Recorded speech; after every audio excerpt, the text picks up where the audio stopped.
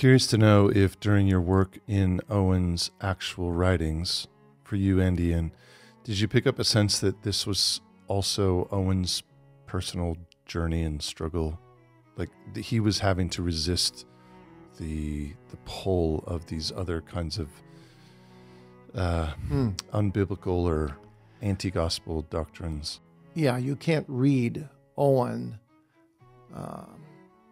on temptation and sin, for example, or mortification, and not come to the conclusion he's talking about the battles going on in his own soul. Yeah. And he wants to fight sin with all that is within him and wants other people to do that as well. The beauty of Owen is he exemplifies this, what he's promoting here, that with your totality of your life, you live fully for the Lord.